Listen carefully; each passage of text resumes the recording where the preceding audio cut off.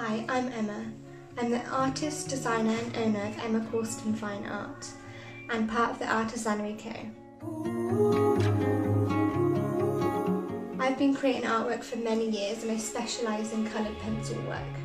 I normally specialise in wildlife and animals from around the globe. I do create certain different types of commissions that may not be animal related, so anything is possible. I really like to use sustainable materials in all my artwork, whether that's creating the original piece from the pencils, the paper and everything that I use to create it, including the framework.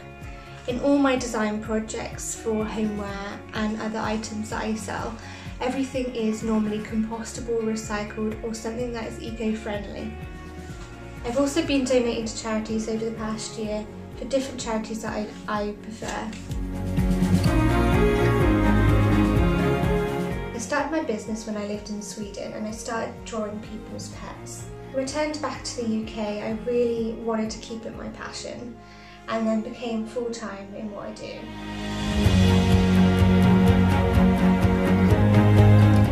I did study for a while at college doing different medias, trying to find which pathway I really wanted to go down. Then I ended up travelling and doing different things and found that actually my passion lies with just drawing the natural environment. From there my skills have just developed over time, self-taught, picking up different videos and just really grasping different techniques over the years.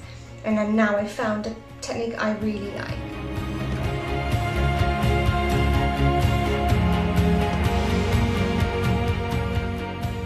50% of the time I like to use my own reference photos for my artwork. For example, my tiger piece is a photo that I was taken from when I was in Australia.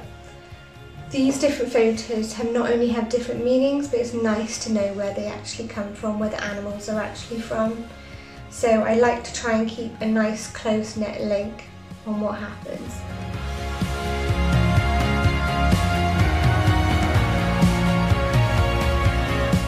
Being a young mum, I'm really fortunate to be able to work from home doing what I love. And I really want to be able to pass that on to my son too, to chase your dreams.